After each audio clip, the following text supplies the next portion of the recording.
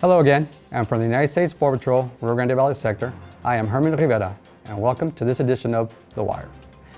Despite summer coming to an end, the temperatures in South Texas remain treacherous.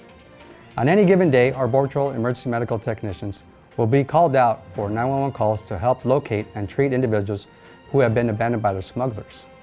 With a limited number of EMTs in the field, sometimes it is our line agents that must make quick decisions to save the lives in need. Such is the case with Border Patrol Agent Renner. The heat affects us doing our job when we're out there sign cutting, especially once you get into the brush. Right now there's a nice breeze. Once you get into the brush, there's no breeze, especially right after the rains. There's a lot of humidity and it's just real stale in there, and it saps the energy right out of you. At least once a week there will be a group that we work where an alien will go down and at least need to get checked out by the EMTs. Prior to becoming a Border Patrol agent, I was an EMT and a firefighter, so I had a little bit more advanced training, and that kind of helps me with patient assessment when I first get there, and get a little bit of a leg up as opposed to the basic first responder.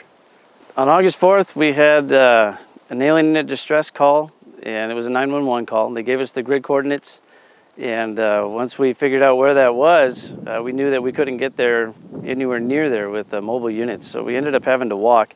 Once we got there, he was totally unresponsive and he was posturing, decorticate posturing, so he was really on his way out.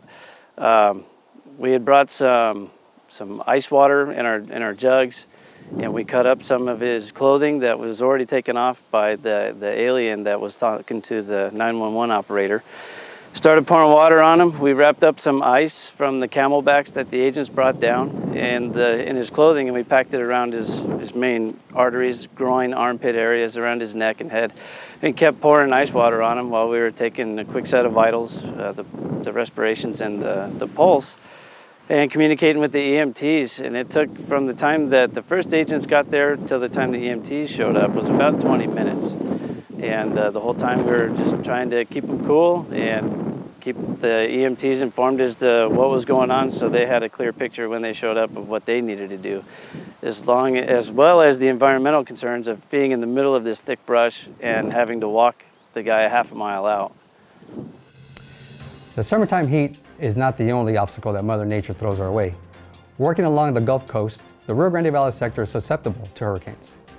During this time, agents not only carry on their border security mission, but will respond to potential disasters caused by these storms.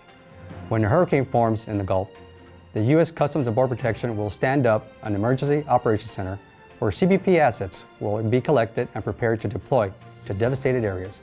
With more on these deployments, we would like to take you to Hammond, Louisiana.